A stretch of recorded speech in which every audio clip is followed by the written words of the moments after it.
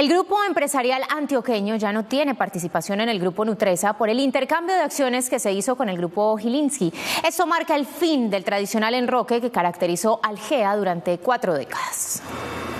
La movida forma parte del Acuerdo de Madrid al que se llegó el año pasado entre el GEA y el grupo Gilinski. Es una especie de negocio con un intercambio accionario donde Nutresa queda haciendo de Gilinski los árabes y Grupo Argos y Grupo Sura salen de Nutresa y quedan con participaciones mayores en ellas mismas, en esas mismas empresas. Van a quedar con unas participaciones mayores. Grupo Sura de Grupo Argos, tanto Grupo Argos como el Grupo Sura. Aunque no se rompe el enroque en su totalidad, el grupo Nutresa le dijo adiós al GEA y ahora le pertenece al grupo Gilinski y a sus socios árabes. Vienen cambios. No sabemos a hoy si positivos, negativos, pero vienen muchos cambios, ¿cierto? Ya el control está no solamente de otra región, sino también dueños de otros países con otros planes. Ellos han hablado que tienen planes de expandirse, internacionalizarse, buscar también estos mercados de toda esta zona pues árabe. Tras el intercambio de acciones, la OPA a los minoritarios de Nutresa es el siguiente paso del acuerdo.